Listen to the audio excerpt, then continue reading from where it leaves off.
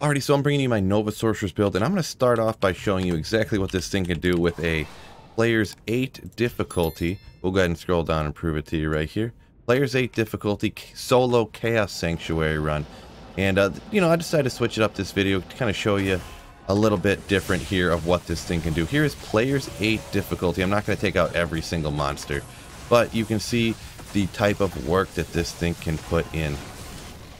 We're just going to jump from a pack to pack here and there. I'm not going to take out them all, like I said, but these Venom Lords are some of the more powerful ones in the entire Chaos Sanctuary. But because this is a lightning build, actually these Stormcasters, you see they're immune to lightning.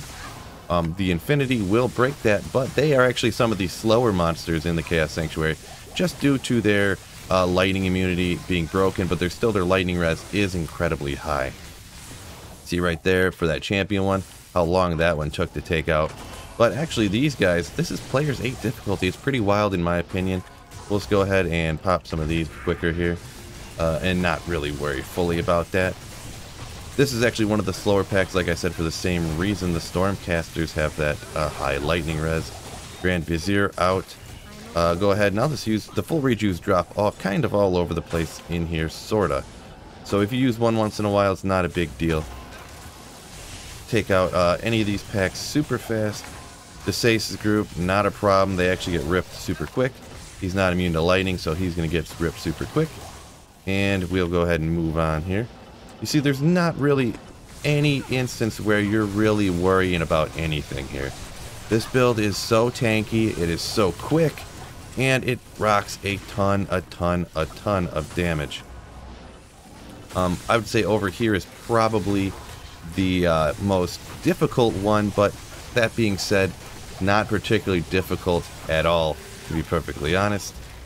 Where's he at? There's Infector. Go ahead and go away, Infector. Boom, down he goes. We'll go ahead and take another full rejuve because there's another one right there.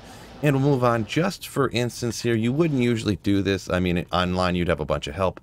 But here is a Players 8 difficulty Diablo run. Diablo kill here, I should say. And it's not particularly difficult. Mercenary. That fire does deal quite a bit of damage to that mercenary, but you see, I personally, my character, never has an issue here at all. He's just slapping away at me, casting. I sat right through that fire without a problem, and down goes Diablo right there. It is that quick, that easy. Players 8 Chaos Sanctuary run solo. That easy with this character. And now we'll jump in here and we'll go a Players 8 cow run here. And we can watch how this works with this particular build. Go ahead and get everything buffed up there. And you can see it's not as fast as some other stuff, I suppose, but it does work darn good here. Even the cows. Players 8 difficulty, like I said. Crazy how fast this is. And really super easy too. You never have to worry about nothing with this build. That guy's lightning enchanted, so for the purposes of the video, I'm not going to worry about that. You do occasionally, because you're casting so fast here, you do have to worry about mana slightly. There's literally potions everywhere, so it's not really that big of a deal. Here are some guys that are all... Ooh, Mercenary got almost ripped in one hit there. We're going to go ahead and move on from those bros. Can't control, you can only make the Mercenary so strong, you know what I mean. But you can see how this does work here. Players 8 in cow games. Super fast, super easy, and like I said, never an issue, never a fear at all, ever. And boom, game's easy when you have this character. So for this one, it's not the general maxed Vita. I got just enough strength to wear my gear. And then I have all the rest into energy, so you could guess, and you probably seen me cast it at the very beginning. This is an Energy Shield Nova Sorceress build. So before Battlers and everything, that's 2,400 mana right now, but that does go up a ton. And I'll go jump to the advanced stat page here right off the bat. I have 118 faster cast rate, but I mean, lightning and chain lightning are the 117. You really only need 105. But I didn't want to take off some of the other gear that gave me a bunch of cast rate. So I actually accidentally just ended up way over where I needed on that. I'm at the 60 FHR breakpoint. With that, you just need a Spirit Shield and 5% faster hit recovery small charm in your inventory. And 276% better chance of getting magic items. This is very important. A lot of times with these type of sorceresses, I see people go strictly survivability, and even with this particular build, you've seen there's never an issue. So really, I always go with getting more gear that has magic find. If you aren't trying to find better items, I don't know. I don't know what you're doing out there. That's my favorite thing to do, is get out and find better items. So, and 276 is a solid amount. You could get higher if you wanted to. You get 400 or 500 if you really wanted to, but then you'd be sacrificing kill speed and a survivability too much, in my opinion. This is absolutely great spot to fall. The resistances here, you see they aren't great, but it really doesn't matter that much. You've seen I soloed Players 8 Chaos Sanctuary with no problem. So why would you even really worry about them if it's not a problem? But we're going to go ahead and jump over now to the skill tree, and this is where you see what I put my points into. We'll start off with cold. It's the easiest one right here. I got frozen armor over here. So 1 point into that. And I did, just in case, I was dabbling around with not using a cold aura mercenary. If you don't use a cold mercenary, you can just put 1 point in a frost nova, and then when you land next to monsters, you cast one frost nova, and then you go ahead and nova it up like crazy. It is a technique that a lot of people will use early on in Diablo 2, like in normal essentially, to slow everything down. And you can go ahead and do that if perhaps you want to rock something different as far as the mercenary. Maybe you want to go with the new Act 5, or maybe you just want an Act 2 mercenary that does more damage, so you get the might version, or whatever you feel like doing. So I did put 1 point into that. Now we go over to the lightning skill tree here. This is where most of the points are going to go, because this is obviously Nova you've seen. You want to max out Nova to get that damage up. You want to max out Static because it's a synergy of Nova, and Static is a good skill to use. In certain instances, you could use it on the bosses and stuff like that, but really, even on Players 8, Nova kills monsters so fast, there's no reason to use Static.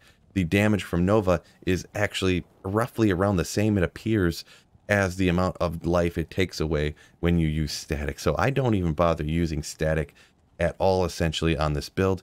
And obviously max out Lightning Mastery, because the massive amount of percent damage to lightning skills. Now the other part of this build is over here, and that is, you can see Telekinesis and Energy Shield are maxed out. Actually, Telekinesis is, that 1 point short. So if I really wanted to, I could take that 1 point out of here, and that would end up maxing that out. And this is a level 94 Sorceress, so that's how I get enough skill points here. And obviously, you know, you got to have Teleport here too. Over on Fire, I just put 1 point into Warmth. If you want a faster mana regeneration, maybe, because that kind of actually adds to the survivability of this build. You could do that. I wouldn't necessarily recommend it, but this is the way I would go, and that's why I went ahead and did this. So now we'll look at the gear I decided to go with here, and this is kind of hybrid towards getting more mana and getting magic find and all the damage. I think this is the best option, and you've just seen what it does. So you can do builds where there's even quote-unquote more survivability. There is a slightly more max damage version. I'll talk about that a little bit as I go along here. So I love the Oculus. People hate the Oculus, except for me. A lot of people do anyways, because of that chance to teleport at the top. I don't worry about it. All the other stats. And when you ist it, you get 80% better magic find. That's a lot of magic find to get on an item. And all the other stats are really good. Obviously, the Hoto, throw it in here, will be an absolutely perfectly fine option as well. But I like to go with the Oculus right here, like I said, for the magic find. Or you can go with that Crescent Moon Sword because it has minus the enemy lightning res on it. So that will actually increase the kill speed even more. There's a little bit of things here you could swap around, and then you could get even more damage, such as that one, and the increased kill speed. And then you could get FCR in a different location if you wanted to. Up here at Griffin's, Griffin's an absolutely great option up here with the cast rate, the minus and plus to lightning res and lightning damage respectively. 1 to all skills up there on the Griffins as well. I got just kind of the best Sorceress armor you got. I don't even need any FCR in this really, but I got a 2 to Sorceress skills with the all res. Spirit Shield obviously gonna be a go-to there. I went with Enigma here. The all that strength allows you to plow points into mana. Then you got damage reduction or increased life just for that safety buff right there. 15% damage taken goes to mana, and really you got the life after kill. So if your life goes down at all when you kill stuff, that's essentially like having life leech on a caster. So that's another, just a quick little safety thing. If your life does come down from being poisoned or something, it'll go right back up, no problem.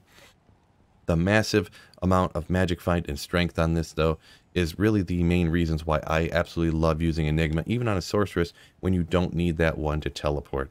Now, the gloves and boots are a little bit different than I generally use, but I have Frost Burns for the increased mana over here because I didn't need any cast rate from the Tranks or from Mage Fists in order to get over the breakpoint that I needed to get to. I did not go up to the 194 or 200, 205, I forget exactly what it is for this particular one, but I didn't go for it, so I didn't really even bother looking at it.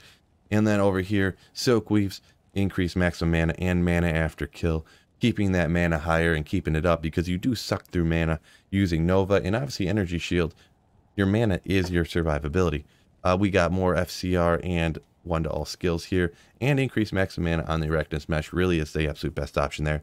And you want to go with 2 Stone of Jordans here. Ooh, Sweet Phil's only got 1 Stone of Jordan on this character. I didn't have another one to use, but I would much prefer another Stone of Jordan right here.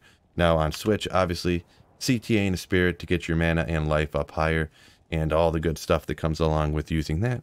All right, now we'll glance down at the charms here. We've got a Torch and Annie, pretty obvious. We got Magic Find charms down here, and you did see the 1 faster hit recovery small charm, very important to get to the 60 FHR breakpoint with the Spirit.